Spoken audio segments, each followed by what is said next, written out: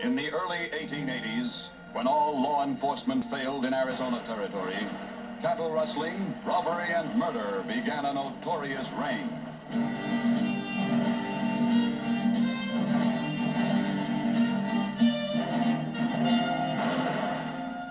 As law agencies became disorganized, crime organized and grew powerful under the leadership of three of the West's most vicious outlaws: Johnny Ringo, Ike Clanton, and Curly Bill Brocious. The situation became so bad that President Chester A. Arthur, on April the 26th, 1882, authorized the governor of Arizona Territory to resort to any means he saw fit to crush the rule of the outlaws.